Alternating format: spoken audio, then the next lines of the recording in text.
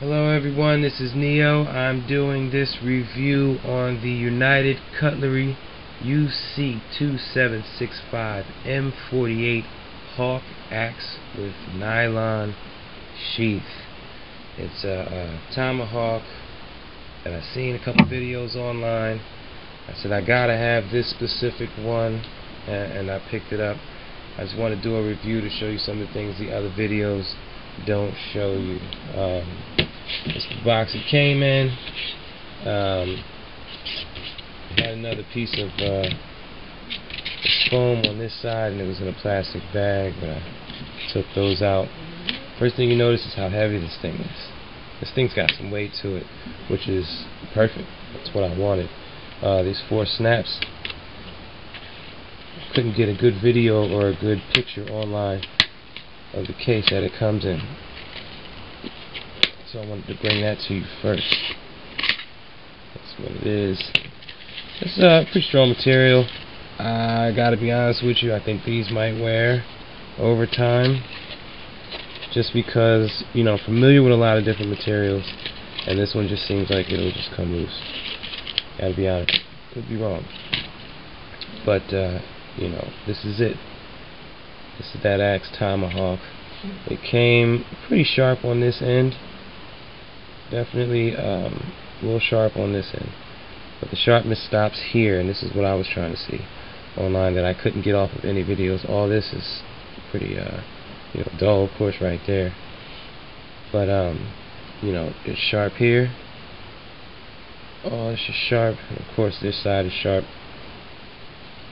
As far as tang, goes all the way down to here. Okay, you got these 3 bolts holding in place. I don't know if you could tell, but those aren't exactly Allen wrenches. They're some kind of 6-point star on both sides. You see the same thing. So if I needed to adjust this thing, I'd pretty much be assed out, which kind of sucks. So but I've seen them throw this thing online. I've seen it smack into stuff. I have not used it yet myself to actually hack into anything. I don't think I'm going to be honest, until the time comes that I really need to chop something down. But it feels great. It feels great. It feels solid, and I'm impressed with the quality. I've had tomahawks and axes before, and this is the strongest, best looking one.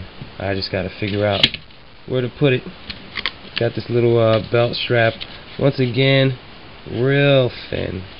Right, the edge, right here, the stitching, real slim, flimsy. I think it'll come apart. I've seen another case like this on eBay with 2 sides that kind of came together around the edges and clipped, and they had molly straps. I think I've seen it for like 19 bucks. I'll probably pick that up and do a review on that one. But I definitely recommend this axe. Definitely recommend it.